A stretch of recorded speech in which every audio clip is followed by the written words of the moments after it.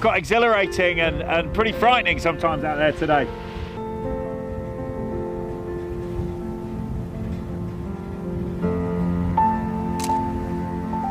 In 1947, a naturalist visited St Kilda for the first time, and as he left, he said that one of the problems anyone who came here would have for the rest of their lives would be trying to describe the place to anyone who hadn't seen it.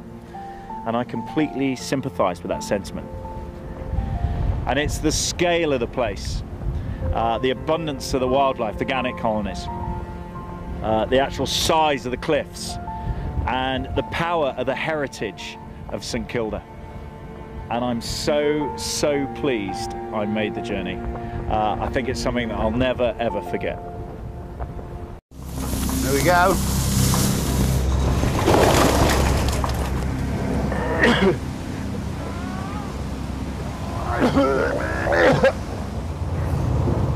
Unless you can make it on a fishing boat and work effectively, the fishermen out here, you know, they don't really respect you unless you can do that. You know, some passenger is just hurling over the side and lying in his bunk, pointless, just dead weight. Thank you so much for having me on board. Really appreciate it. All right, cheers, mate. Take it easy. Okay, thank you. Bye. See you later. I'd sail with him again. I would. Yeah, he done very well. It was a pleasure sailing with him. Rubes, you're not helping. You're a tail with an idiot hanging off it. I'm just going to explain the anatomy of rubes to you. At the back of the head here is a tiny little vestigial brain for eating and chasing pebbles. The whole of the head here is tongue. It's like a fire hose rolled up. And all of this is designed to just produce drool and shed hair. And if you're wondering about the sudden preponderance of black dogs, I think Reuben, he reproduces like an amoeba. You know, every night I leave him, he buds, and another black dog appears. The day shift has logged off. The night shift has gone to work. It's mean and moody, and the animals here mean business. You find yourself in moderately strange situations in life, and this is one of them. I'm in a cave with feeding sharks.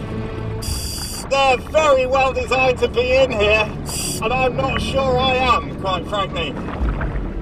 There are many enduring mysteries about the Great Barrier Reef, particularly at night, but this is one of the more enchanting ones.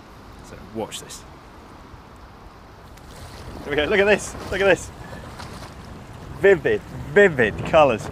Doesn't look real, looks like some bizarre sort of galactic broccoli is what it looks like.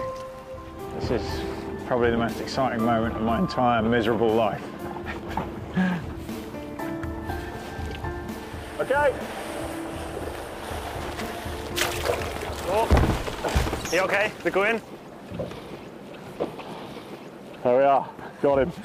The most clumsy, ham-fisted attempt, the poor animal. First one, my debut tag. My debut tag. But that's great, it's another tag deployed. And the information from that tag, if it's recited, will be invaluable to tell the movements of that shark, and indeed the movements of the whole species off the coast of Ireland. So you don't want to burst the intestines because it gets very messy then. Yeah.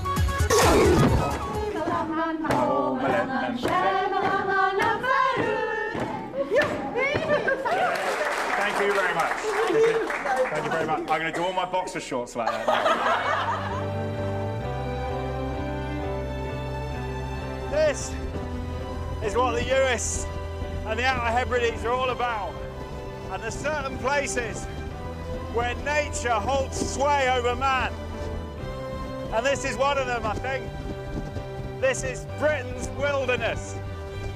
Fantastic sight. Even Rubes is excited.